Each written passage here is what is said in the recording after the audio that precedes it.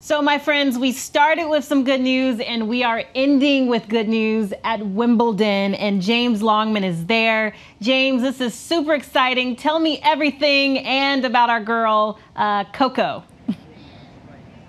Well, Kimberly, first up, I mean, look at this beautiful day. You guys always say that London has bad weather, but look, proof at last, if you needed it, of how beautiful London can be. This is actually the press roof where we all wait and see what's going to happen with the games. I, as a tennis fan, I can tell you I love it because we keep seeing like wildly famous tennis players up here. We're all keeping kind of score on what's going on. You can see some tennis being played over there. Fans line up on the mount there to watch play on the screens outside court 1, which is just there. And over here, let me just show you, just as the atmosphere of Wimbledon, this is why it's such a special place.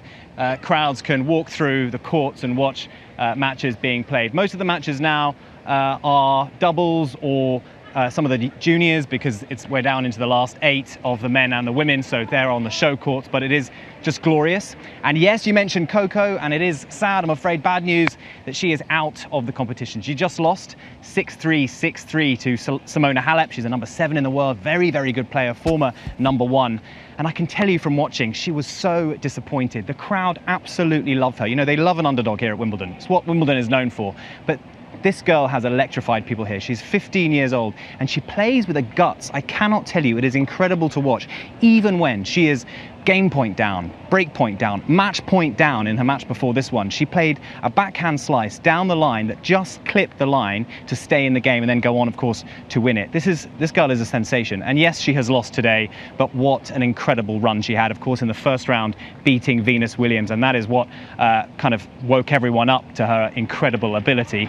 So yeah, Coco is out, but we've still got 2 Americans still in the draw. We've got Serena, of course. She stormed through her match against a Spanish national. And we have Alison Risky, who is the world number 55. She upset the world number 1 to go through to the quarterfinal. So a lot of excitement on the second week, the first day of the second week in Wimbledon, and I'm just loving it, Kimberly. I'm just loving it here. Yes, James, you're living your best life, and as a big tennis fan, I know you are. What are you most excited about?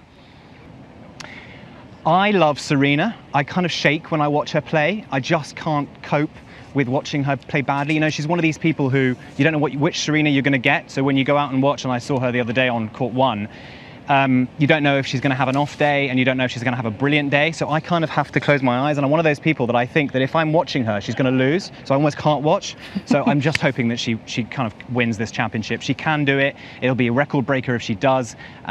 Everyone here loves Serena. I'm just obsessed with her. So that's the thing I'm really, really looking forward to. Serena Williams winning Wimbledon. All right, so cool that you're right there to see it all go down. Thank you so much, James. We'll see you soon. Hi, everyone. George Stephanopoulos here. Thanks for checking out the ABC News YouTube channel. If you'd like to get more videos, show highlights, and watch live event coverage, click on the right over here to subscribe to our channel. And don't forget to download the ABC News app for breaking news alerts. Thanks for watching.